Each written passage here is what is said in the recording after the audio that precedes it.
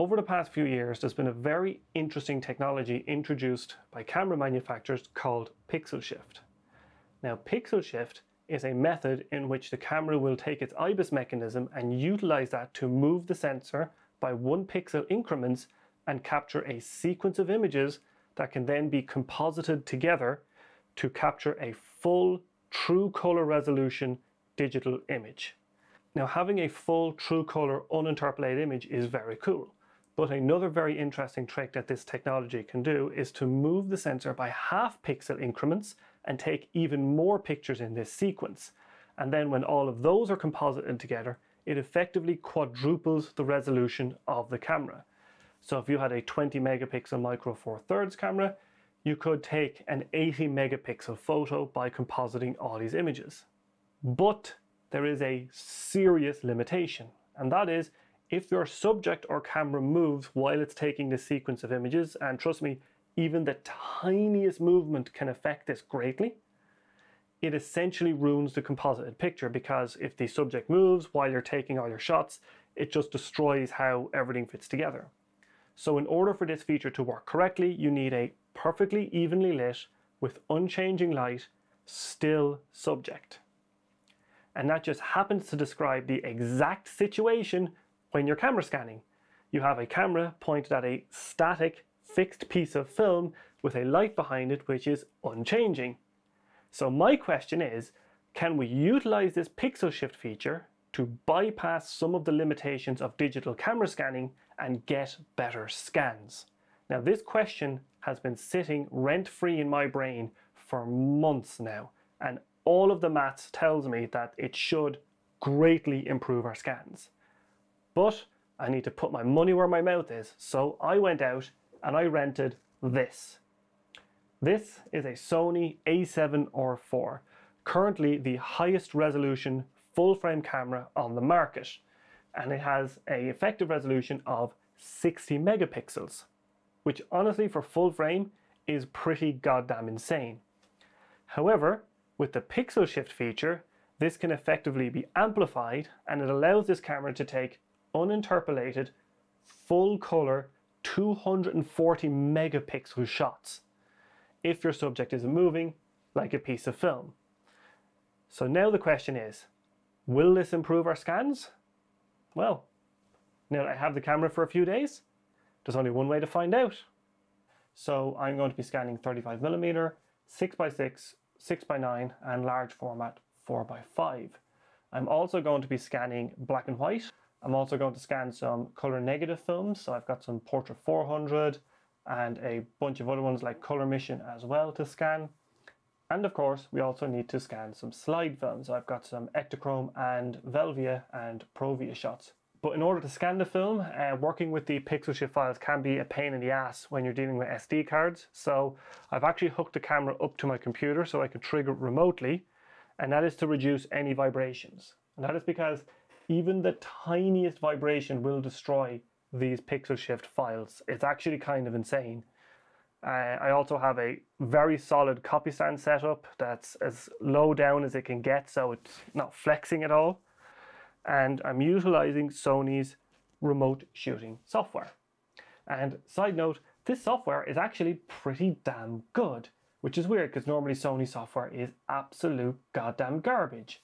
But hey, here we are. So in order to get the scanning going, I need to turn off the lights so I'm not casting any, undue light on the film, even though I have a very nice lens hood set up.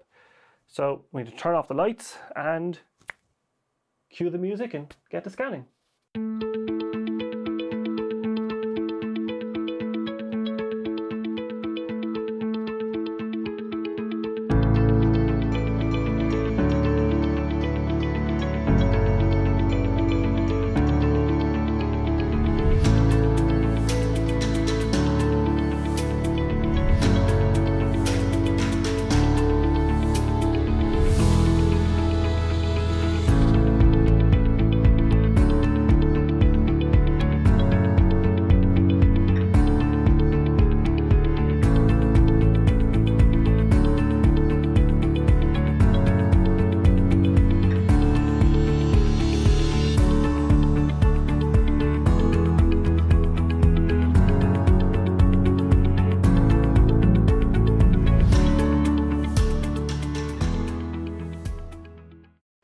Okay, so let's take a look at these images in Lightroom. So if we take a look at these test images here, these are from the developer test video. I rescanned those negatives, and essentially what I did was I took my original Nikon scans, or in some cases if I didn't have the original scan, I actually rescanned the negative with a Nikon D780, which is a 24 megapixel sensor. It's the same sensor that's in the A7 III and the Z6 and the Z6 II. Then I also had a 1-shot scan, a 4-shot pixel shift scan, and a 16-shot pixel shift scan from the Sony A7 IV. And then I took all 3 of those scans, exported them from the Sony software as TIFFs, and then I compressed those TIFFs down to different resolutions. So I created a 24 megapixel and 47 megapixel copy from that original scan file. So to start off, let's take a look at some scans. So here on the left, we're going to have my 24 megapixel Nikon scan. And then on the right, we're going to have a 24 megapixel scan downscaled from the 16-shot mode. So if we zoom in on these to 100%, you can pretty immediately see the first major difference. And that is that the grain is rendered much better and much more cleanly on the PixelShift files. And this is across the board. Now the reason for that is actually to do with grain aliasing and the Bayer filter. So let's take a look at why that is happening. You might be thinking this grain aliasing issue is the reason why the grain looks so bad, but it actually isn't. The real reason is the Bayer filter that's layered over the top of the sensor. So for anyone who doesn't know, digital cameras can't actually see full color resolution. Instead, what they do is they layer a color filter over all the pixels, so each pixel can only see one color. Now that means that the pixels are split between R, G, and B. So you end up with twice as many green pixels as blue and red. This means that if you're actually taking a digital picture with a camera with a Bayer filter, which is the majority of them, this particular filter array causes some difficulties. Most notably that when you take a digital shot with a digital camera, you're only recording about 30% of the information. The other 70% is being generated in the demosaicing process, where it essentially tries to fill in the rest of the red pixels to create a full RGB image, and then it combines them together to create a full color image. So to understand how this affects our grain rendering, we need to take a look at it overlaid onto some grain. So the issue here is that these red pixels are only seeing a very small portion of the image. And the camera will naturally try to demosaic this image into full color RGB. Now, in order for this process to work, it has to process each layer separately. But each layer only sees a portion of the film. For the red and blue layers, it only sees 25% of the grains. That means all of the gaps between the red pixels, essentially the camera or your demosaicing software, Lightroom in this case, will actually be guessing what the grain structure is here. So it might go, well, there's some grains here, there's some stuff here. You know, this is rendering as a value of 50, this is a value of 51. So that means this one in the middle is probably going to be 50 as well, and here's 50. So then the camera's going to fill in these blanks with incorrect information, because maybe there's no grains here at all. But the camera can't tell that because it literally can't see them. So then when this red layer is demosaiced, you're going to end up with grains that go like this, and you end up with these kind of worm and blotting effects as the different grain structures end up getting kind of rendered out. And it looks hideous. And we've seen that in the scans. But the real kicker is that this erroring happens in the green layer and in the blue layer independently. And then when you recombine all these images together to create, let's say, a grayscale image for a black and white negative, well, you're going to end up with all the errors from this part of the demosaicing process, this part, and this part all get combined together to create a XXX layering of all of those demosaicing errors. And that's what creates this weird blotting and worming artifacting you can see in the grain rendering. And to back this up, if you look at the original Fuji X-Trans sensors and how Lightroom used to process those, you were getting the same worming errors because the X-Trans filter pattern is different from the Bayer filter pattern. And Lightroom's demosaicing algorithm was causing problems with that, and rendering poor image quality. So that is why those worms were happening. It's the same process. But in this case, it's the grain pattern that's being rendered, because grain is a perfect random noise pattern. Therefore, the demosaicing will introduce errors on each color channel, and it introduces all the errors when you flatten everything to a grayscale image. And that's why we're getting those blotting images. So to get around this issue, we used PixelShift. And the way that works is, it essentially scans one photo here, then it moves up by a pixel, scan, across, down, and down. And it takes 4 different shots and stitches them all together. That way, this red color filter area can see all of these pixels and get the correct values for each one, all the way through the grid. The same thing happens with the blue and the green. And this eliminates the need for the demosaicing algorithm. And therefore, the RGB is actually a correct representation of your film grain. Or I'm not going to say a correct one, a more accurate representation. So when you collapse it down, that blotting pattern is greatly reduced to almost eliminated. So now that we've seen how the increased resolution and the bare filter elimination results in a much tighter grain by eliminating errors in interpolation and just errors in grain aliasing as well. And this applies across the board to all of the black and white scans I did. So if we take our 24 megapixel Nikon on the left and the 24 megapixel 16 shot on the right, we can see that the grain doesn't have that blotting effect I described. You can actually see it here quite clearly. If we zoom into 200%, you can see how the edges of this are much better defined here on the right, while here they're sort of blotchy and sort of, it looks like little blotches of grain rather than actual fine points of grain, which is what film is actually comprised of. You can see it in the lines here on the focus chart that the scan on the right is much cleaner and much sharper. If we compare it to the 4-shot 24 megapixel scan, we can see that the grain is slightly larger in comparison to 16 shot, but honestly, it's such a slight difference, it really doesn't matter. Now, one caveat, and I do need to point this out, is that if you process the PixelShift files using Sony's Imaging Edge software, it renders a horrible, horrible grain on pretty much every film stock. And the reason for this is, for some reason, and this is so typical of Sony, they just crank the sharpness up to 90, and there is no way to turn it off that I can see. So to get around this problem, I actually had to use a different piece of software called PixelShift2DNG. It's a free piece of software. I'll link it in the description of the video down below.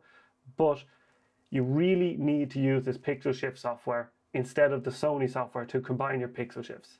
But I can show you the effects of the PixelShift kind of over sharpening from Sony software. So to compare, we have the PixelShift2DNG version on the left and the 4-shot Sony one on the right, export from their software. And these are actually exported from the exact same set of files. You can see that the one on the right has significantly higher sharpening. Meanwhile, the one on the left has much less sharpening applied, or basically no sharpening.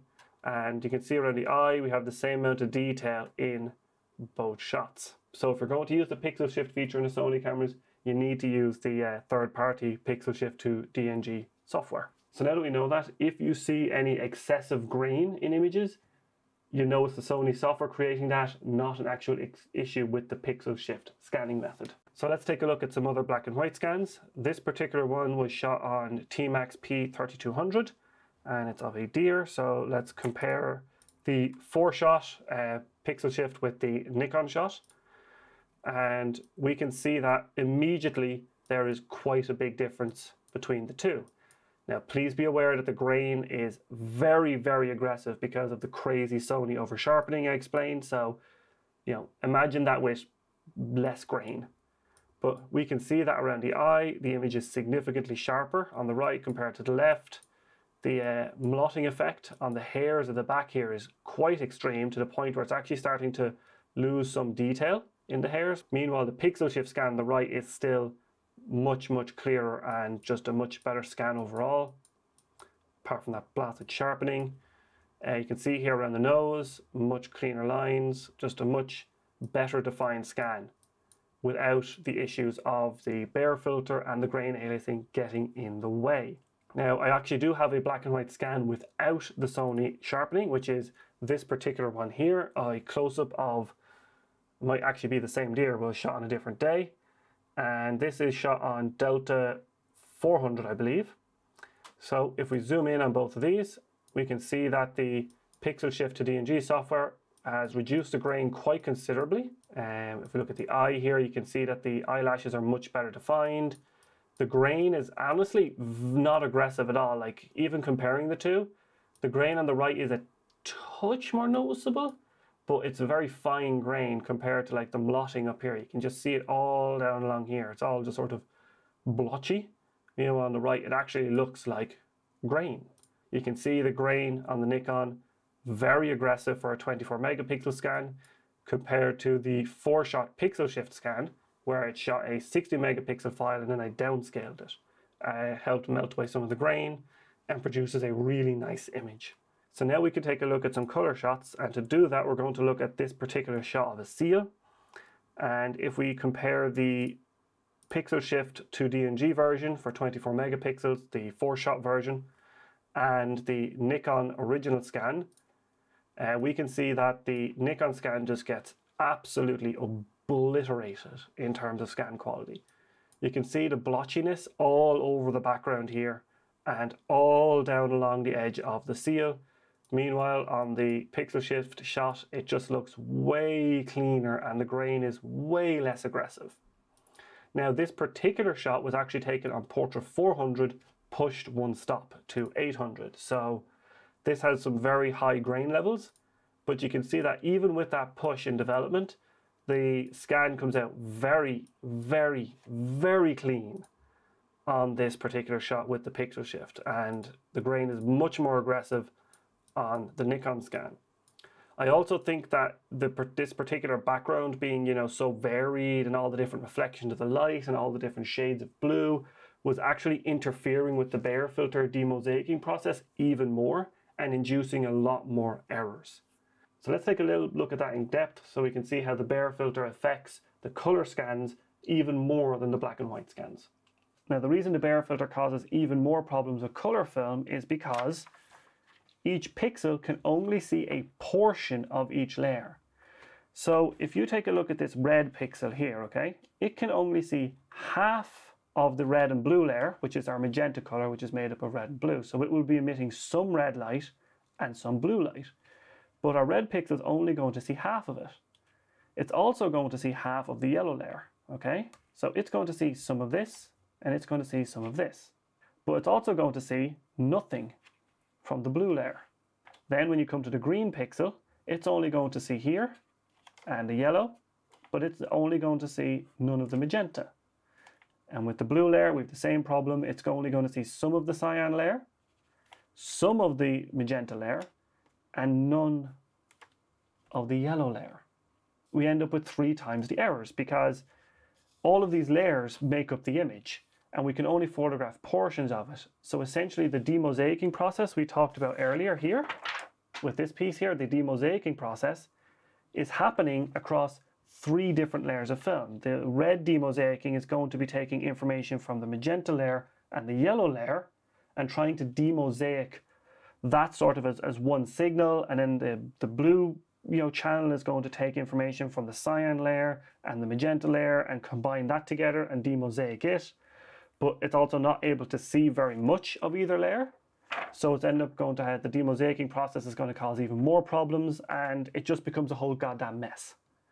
And once again, the PixelShift seems to help with this, because if we go back here, we're able to photograph this 3 times, once for red, once for green, and once for blue, across all 3 sets of pixels. And that way we get a true color representation of the dyes in the film. And thus we end up with a complete color picture of the film. It should provide better color and, in theory, a better grain rendering and just better inversion properties as well. So now that we see how the color filter affects the color scanning process, in particular the color negative process, it does help explain to some degree why the Nikon scan looks so much worse than the PixelShift scan. Now, I do think the increased resolution is in effect here, but eliminating that Bayer filter interpolation really does appear to help somewhat as well. So now we can actually take a look at some other color negative shots. So this particular one is of a flower. And if we zoom in, we can see that for this particular shot, there's actually barely any difference. Like, you really, really do have to split your hairs for this one. You know, along the edge of the petals here, you can see a little bit of blotting in comparison. But honestly, this one is very difficult. You can see a fair bit along here in the background bokeh. Meanwhile, the 16-shot scan is much smoother in terms of how it renders the grain. But once again, this was done with the Sony software, so it's going to be way over sharpened in terms of grain. However, you can see that there is quite a difference between the two, but it is still a slight difference. You really do have to split your hairs here. And that is because this was shot on Ektar 100, which is an exceptionally fine-grained film. So the actual like grain effect seems to be significantly reduced on the finer grained films. To take a look at some more, we'll go to this black and white shot here. And we're going to compare the 4-shot or the 16-shot one here. This one was shot on Delta 400. And as you can see, the blotting effect all over the duck once again, particularly on these edges and in how the background grain is rendered. Meanwhile, the one on the right just has a nice tight grain structure without this weird artifacting, and all around the duck is just kind of much sharper in general. And in my opinion, is a better scan. Here's one of a swan. This particular one was shot on Kodak Gold 200, and you can see again, even with the Sony sharpening, the grain on the right is much tighter, although I really do wish I had that sharpening turned off or I used the other software for this particular shot. But you can see that the grain rendering is a little bit nicer, I believe, on the one on the right. We've got this particular one here of a fawn being left by its mother in the grass, as they do. And this one's quite interesting because you can see that the Nikon definitely here in the background has some of that blotting effect and artifacting, but it isn't nearly as much. And I'm actually going to put this down to the fact that this was shot on Vision 3 250D, and apparently that film scans really, really well. So there's not a huge difference here, much less than any of the other color shots. So if we take a look at some slide film scans, we can see that the same effect is here. So on the left we have my Nikon scan, and on the right we have the 4-shot PixelShift scan. And you can see around the edge of the beak here, that same sort of weird blotting effect, although it is reduced a fair bit on this film. And in case you're wondering, this was shot on Fuji Velvia. But you can even see here on the beak, the texture is kind of funny looking. It has that weird blotchiness. Meanwhile, the one on the right, even with the Sony over sharpening, which I really wish I could turn off, don't think I've mentioned that yet, it looks much, much better in my opinion on the right. There's one particular one here, which is this seagull shot. And this one is very striking. And if we zoom in here, you can actually see that the Nikon scan did not handle this piece of film very well at all. You can see all along here, all the blotchiness is just eliminated with the higher res PixelShift scan. And you can see all around the beak is much less blotchy on the beak. It's providing a much smoother overall image. And even in the sky in the background, the difference is very stark between the two. But once again, this has that damn Sony over sharpening. Now you might ask yourself, what happens if we scan a 6x6 negative? Well, luckily enough, I have one of those in my list here. So if we take a look at this particular 6x6 negative, this was shot on Fuji Acros 100. And we can see that between these two, there's actually very, very little difference. I'm going to put that down to the fact that this is a medium format negative. And it's because if you're projecting the same image over a larger area of film, there's more grains for every detail. Therefore, the actual effect of grain aliasing and the Bayer filter interpolation actually gets reduced down relative to the detail in the photo. But you can see that there is a bit more grain detail showing up on the Sony. But honestly, even between these two, it is very, very slight. There's basically no extra detail being captured. And honestly, it actually looks like the Sony scan might be a tad out of focus now that I look at it a bit more closely. But if we step it up even further, we can actually take a look at some 6x9 slide shots. And here is where things get absolutely crazier. and why I think the previous shot of the dog was actually out of focus in the Sony scan. And that is because if we compare these to each other, which are almost exactly the same resolution, 24 megapixels each, if we zoom in on these, you can see a crazy amount of extra detail in the PixelShift scan, which has been downscaled. Like, just look at these rocks here on both. It's crazy how much more detail there is in the PixelShift. In these trees, you know, it's much cleaner, much sharper. All down along this mountain here is just way, way more detail. Like, the scan quality is just absolutely insane on the one on the right for the downscaled image. Like, it just looks fantastic in my opinion. Like, all this river here, you can see the bank is much better defined, all the grass, all the heather. It just looks so much better with the PixelShift scan. So it does seem to be that there is a point where increasing the resolution along with the negative size absolutely allows you to capture more detail, and for 6:9 it is a clear winner. It also shows that the 60mm macro lens I was using for both cameras is actually capable of out-resolving the 24 megapixel sensor quite considerably, because putting it on the higher resolution camera definitely was able to capture more image data out of the back of that lens. Now we can even step things up further and jump up to a 4:5 shot. So on the left we have our Nikon scan again, on the right we have our 16 shot downscaled. We can see if we zoom in that the one on the left is over sharpened for a start, because the grain is starting to get quite aggressive. This was shot on Delta 100 by the way. And the one on the right has a much finer grain overall, even though the scan is of a higher resolution. Now you might think that the one on the left is much sharper, and technically it is a sharper image because I've turned up the actual post-processing sharpening quite considerably. But if you actually look at it, the one on the right has all of the same amount of detail. And this is very important to understand, because there is a difference between detail and sharpness. Philip Bloom has an excellent video on this which compares the two, so you do need to understand that. But you can see all around this piece here, the same amount of detail is being captured on both. So if you take a look at these plants here, you can see that the PixelShift scan is much better defined, and you can see all the different parts. Meanwhile, the Nikon scan is just sort of a blotchy mess. Even up here in these plants here, it's sort of weird and blotchy, and here on the PixelShift scan, it's just really nice and crisp and well defined. So to wrap all this up, it definitely seems that the higher resolution PixelShift scan is a much better option for scanning film. It gives you a better grain rendering on black and white. It removes the bare filter interpolation issues as well as the grain aliasing issue. And on color film, it gives you a much better rendering of detail in the frame and of grain as well. It also, and this is very anecdotally because there's no way to test this, but when I was inverting the scans using Negative Lab Pro, the PixelShift scans almost always inverted perfectly, while occasionally the non-pixel shifted scan would invert a little bit differently or would have a slightly different color profile to it. And I'm actually going to say that the pixel shift with the extra color resolution, I think might be helping here.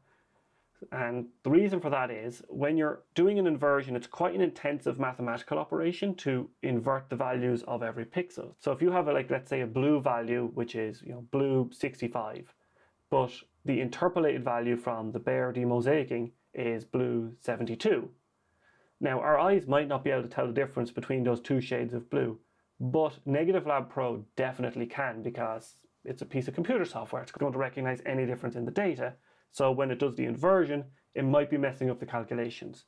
Now, I can't confirm this for sure, but it does appear anecdotally to be the case. So I'm going to add that to the list of benefits. So if you have a pixel shift capable camera, you should absolutely be using it in its highest resolution mode to scan your film. Now, dealing with the giant file sizes can be an absolute pain in the butt. So what I would advise you do is to export the files from the pixel shifting software or whatever software you're using to combine the images, export them as TIFF files, and then use a script like ImageMagick to downgrade the resolution quite considerably, because let's be honest, no 35mm frame is giving you 240 megapixels of resolution, so you might as well take that much larger scan size and compress it down to maybe 24 if you want, or maybe 30 megapixels to give you some cropping room as well. Now when it comes to medium format scanning, for 6.6 I tend to leave the shots somewhere around 70 to 80 megapixels. For 6.9 it's 120, and then for 4x5 I just let the resolution go as high as I can. But just before we finish up, I do want to state that I am absolutely splitting hairs here in terms of scan quality. If you're posting this stuff to the web or to Instagram, it's going to be fine with the normal DSLR scan. It really doesn't matter that much. I'm just being very, very technical and very, very picky, but also the fact that scanning film is such a pain in the rear to do. I'd much rather put in the effort and get a really high quality scan to begin with. And then from that, I can, compress away information or process it how much I like. And with that, see you next time.